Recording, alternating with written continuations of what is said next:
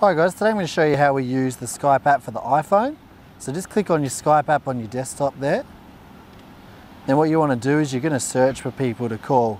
So what I'm going to do is I'm going to do my contacts here. I'm going to search for Tony. All right, there's Tony. Now what I can do is I can send Tony a message. So you go, hi Tony. We go, hi. And Tony can get that and he can respond back to me if he likes. Hi Michael. There you go, fantastic. So say, want to chat. See? And you can see that message gets sent to Tony.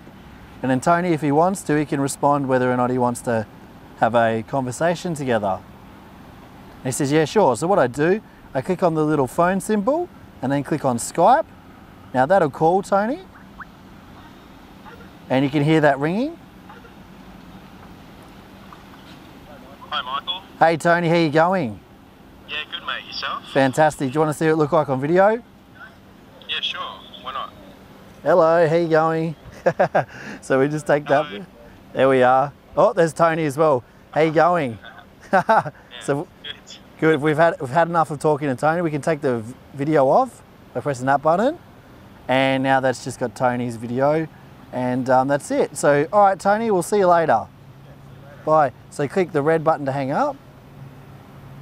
Okay, so that's how you use the basic features. Now, I'll show you how to search your contacts. So click up here and search and just search for Jeanette.